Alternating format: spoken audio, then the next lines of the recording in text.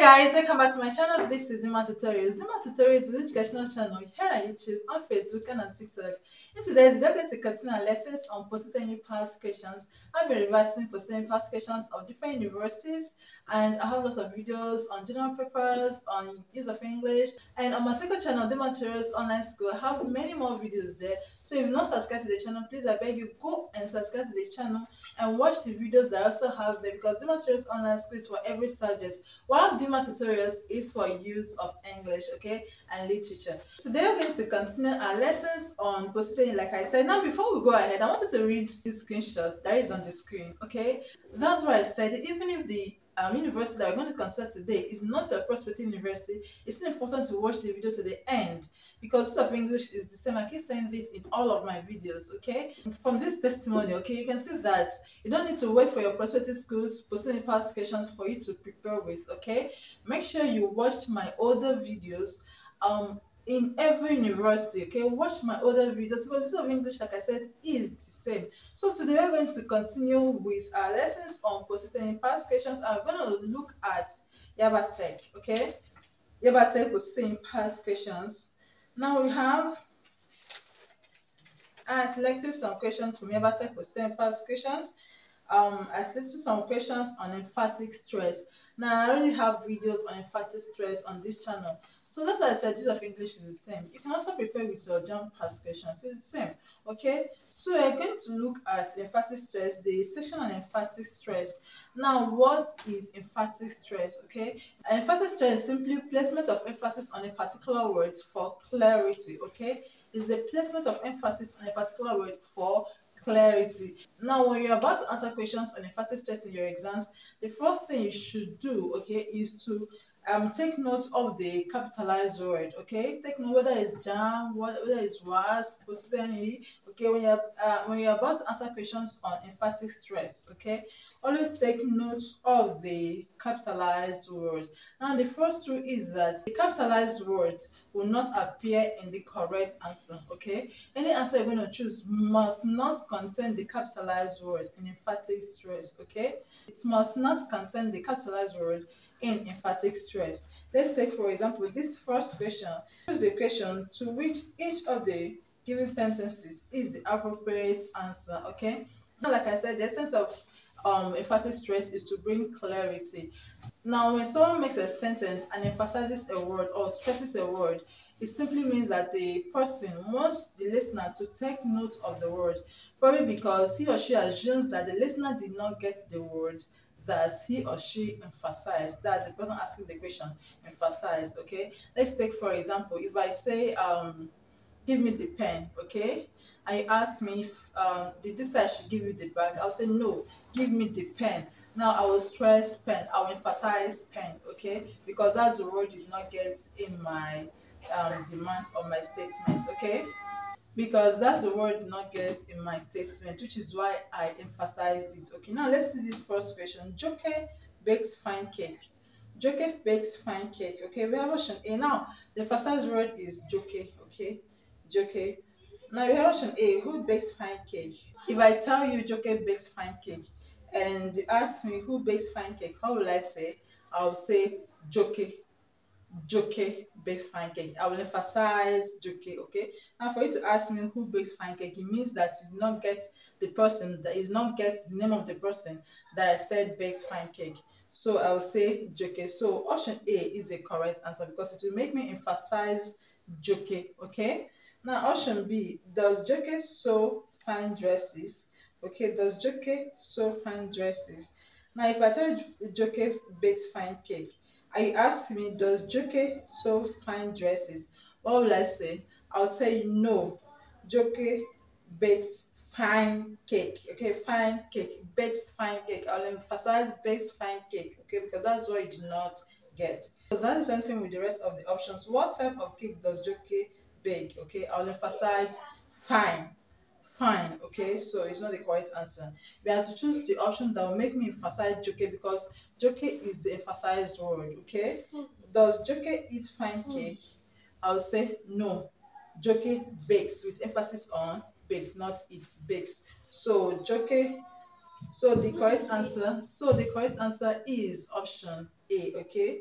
Option A, who bakes fine cake? Who bakes fine cake? Because it implies that you did not hear the name Joke, which is why you're asking me who bakes fine cake. Now let's see another question, still on emphatic stress. Okay, the book is on the table. The book is on the table. Now the emphasized word here is on. On. Now we have option A.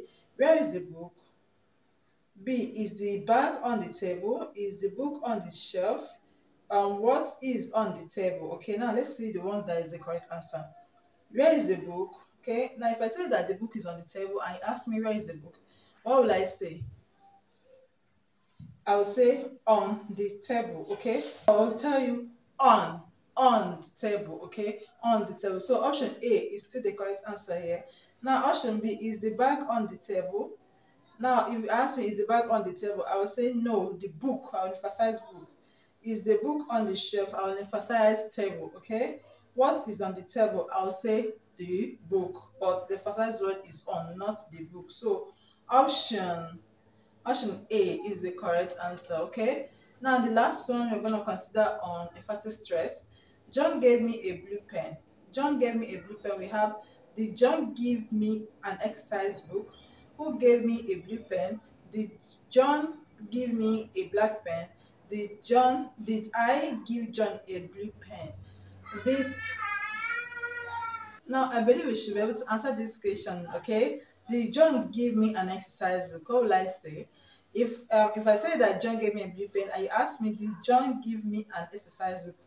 What would my response? I'll say no, blue pen. Okay, blue pen. That will make me emphasize pen and is not correct. Okay, now who gave me a blue pen? I'll say John. John. Okay, so it's not correct. Did John give me did John give me a black pen?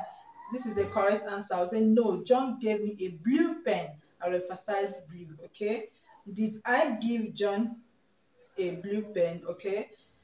Did I give John a blue pen? I will say no. Okay, John gave me a blue pen. I will emphasize me. Okay, so the correct answer here is option C. Option C. Did John give me a black pen? Remember what I said? The correct answer must not contain the emphasized word. That's very important, and it should make you emphasize the capitalized word. Okay, just imagine someone making the statement to you and you're asking the person any of these questions. Look for the answer that will make the person, okay, to emphasize the capitalized word while replying you. Okay, so that's just the trick of answering questions on emphatic stress. Very simple. Now the next one is still on oral English. Okay, now you have the sound okay, we have to choose the option that contains the given phonetic symbol. Okay, choose the option that contains the given phonetic symbol. We have okay, option A, we have search. B, we have fear. C, we have deer. And D, we have bed. Okay, now which one is the correct answer? Now I have a book where I discuss the tips that will help you understand how to answer questions on oral English, and it's still yet to be published. Okay, so when I publish it, I'll let you guys know. Now for this sound now you find this sound where you have UR between two consonants, IR between two consonants, ER between two consonants, EAR at the beginning of a word, a monosyllabic word.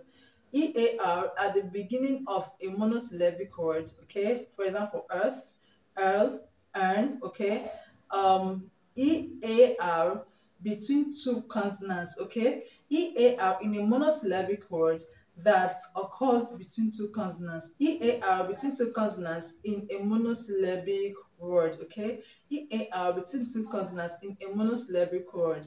For example, pearl, heard, search, learn. Okay, now these words contain EAR between two consonants. Okay, and only two words that do not follow this guide are beard and heart.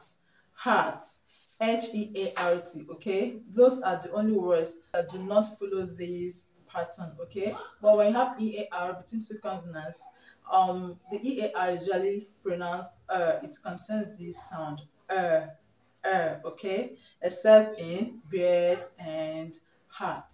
Okay, words like shirt, church, um, herb, etc. Okay, these words contain so the correct answer is option A, search. Option B, we have fear. Okay, fear here is pronounced, the EAR here is pronounced ear. Okay, ear. Um, Option C, we have there. Okay, option D obviously is not the correct answer. It contains a bed, so it's not the correct answer. Now let's see the next question. We have option A, we have cake, which is wrong. Option B, we have sight. Okay, this is the correct answer. The C in sight is pronounced S. So option B is correct. Option C, we have shoe, which is incorrect. Option C, we have shoe, which is incorrect. Option D, we have choke, which is also incorrect. Okay. Now the next question, we have R. Okay. Option A, we have bat. Now R is long, is a long vowel sound because of the two dots beside it. Okay. Option A, we have bat, which is wrong because the A in bat contains the short R sound. Okay. It contains R sound. Okay. It contains R sound, the short R sound. Cat is something. Okay. Option C is the correct answer. Heart. Heart. Heart. I just mentioned it. Okay. It contains EAR between two consonants, but it's not pronounced R. It's pronounced R. R. R. It contains a long R sound. So option C is the correct answer. Option D, choke, is also incorrect. Okay. Option D, choke, is obviously incorrect. Okay. So the correct answer, like I said, is option C, heart. Heart. Okay. Option C, heart. Alright guys, that'll be all for today. Please make sure you watch the videos. I want you guys to really do well in your post-UTME. Okay, so you can recommend my channel, you can recommend the tutorials everywhere, and you can also remember me when you gain admission as one of those who help to do well in your exams. Okay, that's the essence of the whole thing, to help you pass your exams and unlock new academic levels. That's the essence of the whole thing. Okay, so I need you to click on the subscribe button on this channel if you've not subscribed already, because it's very important so that you can always get notified each time I upload a new video. And I also want you to do me a favor. I know you guys are getting admission this year. Okay, you have friends, younger ones, who will need the videos. Okay, especially the video on Dima Tutorials Online School. So I need you also to go to Dima Tutorials Online School. Do me the favor of subscribing to it. Okay, I have videos there too, educational videos there too, because Dima Tutorials Online School is for every subject, like I said. So I have videos there. Please go to the other channel. Okay, the link is at the comment section and in the description box. Please use the link to visit the other channel and click on the subscribe button. Okay, thank you very much for watching. I will see you guys again very soon.